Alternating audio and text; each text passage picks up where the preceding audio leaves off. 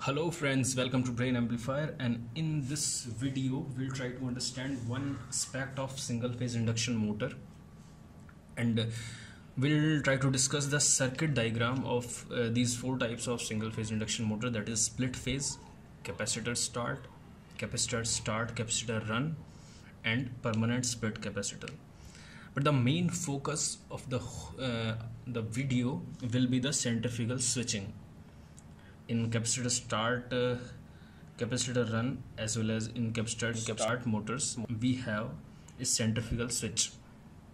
How this switch operates, we'll see it practically. So let's begin. So we'll try to understand this all these kinds of motors by this circuit diagram.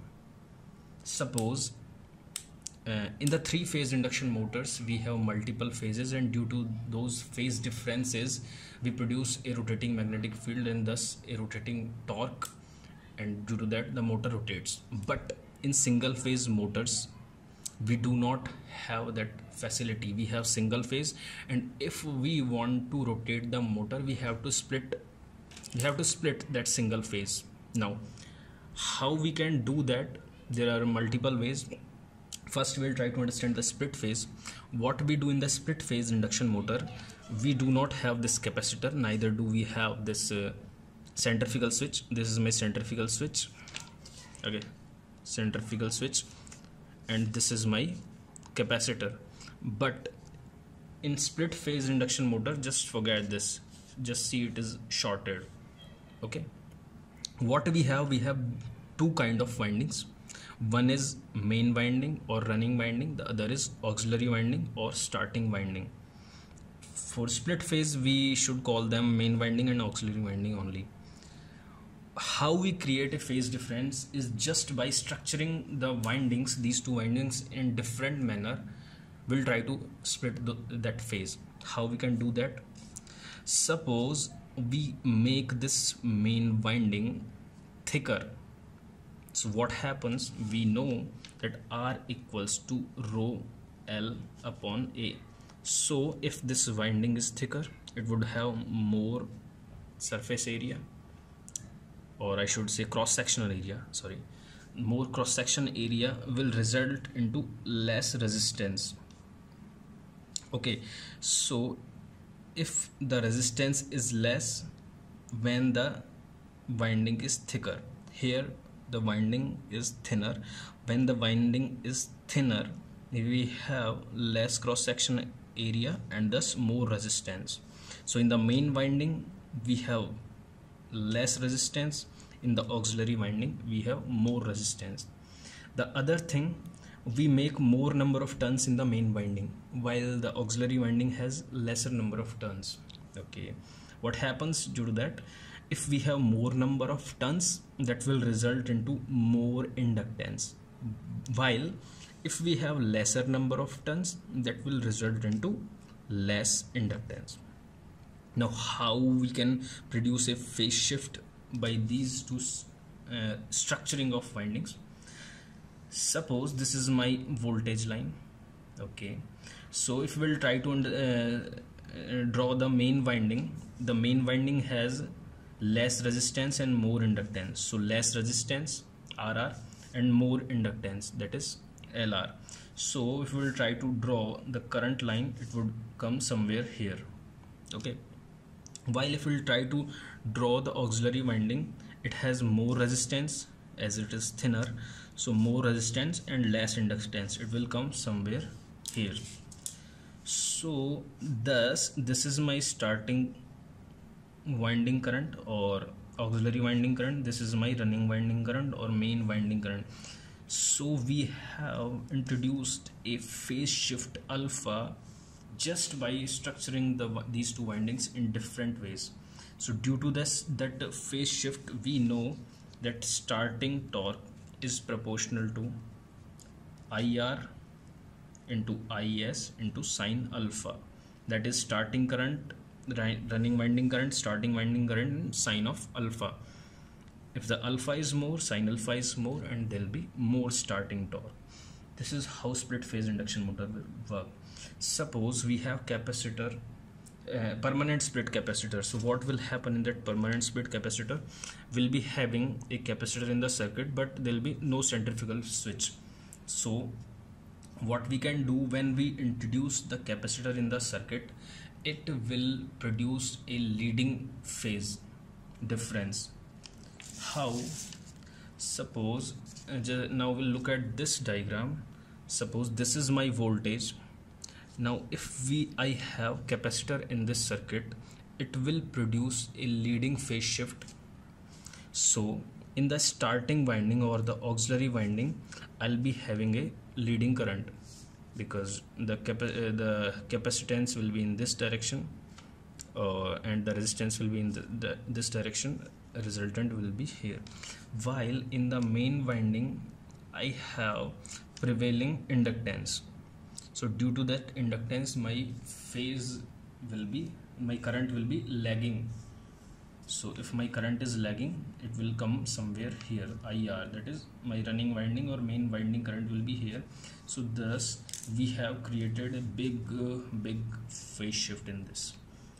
So if we have created a bigger phase difference between IR and IS, then we'll be having more starting torque, more the alpha, more the sin alpha, and more will be the starting torque.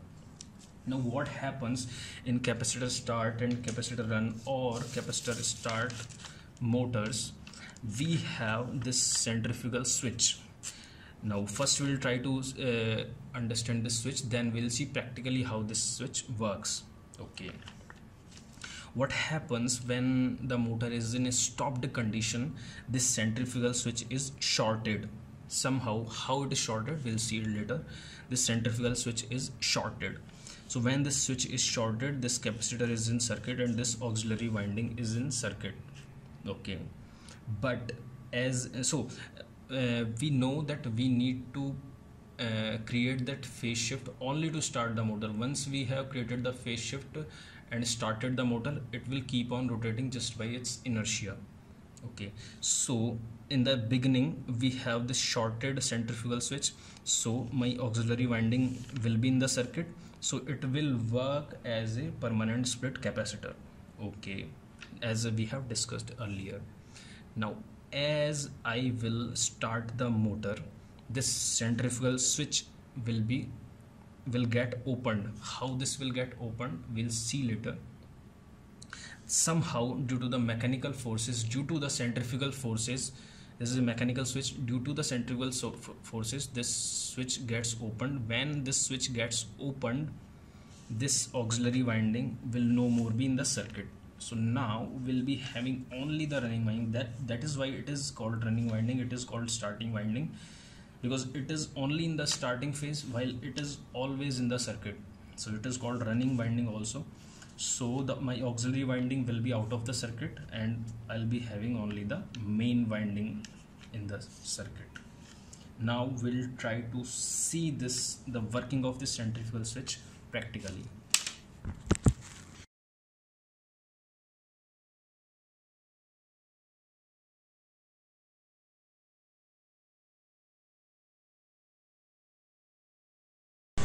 So this is a centrifugal switch in a single phase induction motor. What happens, we are giving the supply by these two wires in this centrifugal switch. These two wires are coming here, one is this, other is this, and here these are two metal strips. So what happens, okay, let me pull this out. There is another metal strip, round strip, and there is contact inside this, between this metal strip and this metal strip. Okay, if I push this behind, then the contact breaks. If it is in normal position, there is a contact between this and this. What happens in the starting, this and this are in contact. So when these are in contact, these get shorted by this round strip, and when these get shorted, my auxiliary winding is in circuit. Okay, because my centrifugal switch is in closed position. But as the motor runs at high speed, what happens, due to the centrifugal forces, this centrifugal switch, what happens, this centrifugal switch keeps this round strip in this position, but due to high speeds this centrifugal switch pushes it inside, because it spreads in this direction, and due to this spring it pushes this metal strip inside, and because of this the contact between this metal strip and that round metal strip breaks. And due to which the centrifugal switch gets open and the auxiliary winding gets out of the circuit, and there is only main winding. So by this we are putting the capacitor only in the starting time.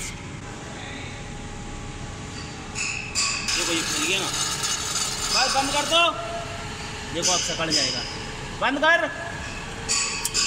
देखो अब वापस सकड़ गया ना ये, चला, हाँ हाँ motor ये यही पे प्लांट में बस ठीक ठीक ठीक बस बंद कर दे।